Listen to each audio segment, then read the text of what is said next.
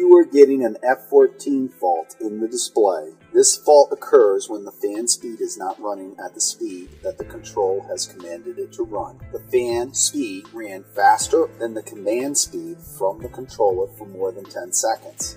First, double check both connections to the fan to assure that the connectors are secure and that the wiring in these connections are also secure.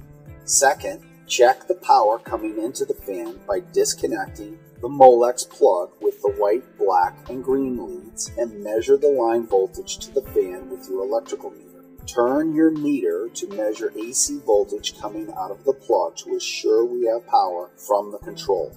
This measurement should be between 108 volts minimum voltage and a maximum voltage of 132 volts. If the voltage varies above or below these levels, please address the power coming into the appliance.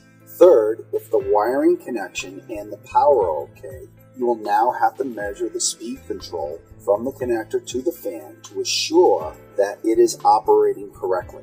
We will need to measure the DC voltage from the wiring harness connector coming from the control board. Set your meter to measure DC voltage and place the red lead from your meter into the red wire from the Molex connector of the fan and the black lead into the blue wire into the Molex connector from the fan.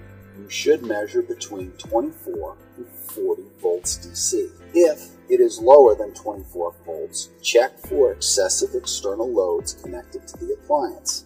Check field wiring connections into the appliance which could draw down the 24 volt side of the control transformer.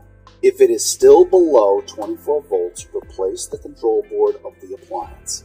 Fourth, if your power measurements check out, then you will have to measure the percentage of duty cycle with the meter that has this capability. You will need to shut off the power and disconnect the Molex to the fan. Next, take your meter leads and insert the black lead into the blue lead in the wire harness. Then insert the red lead into the black lead into the wire harness and watch the duty cycle until it reaches 100%.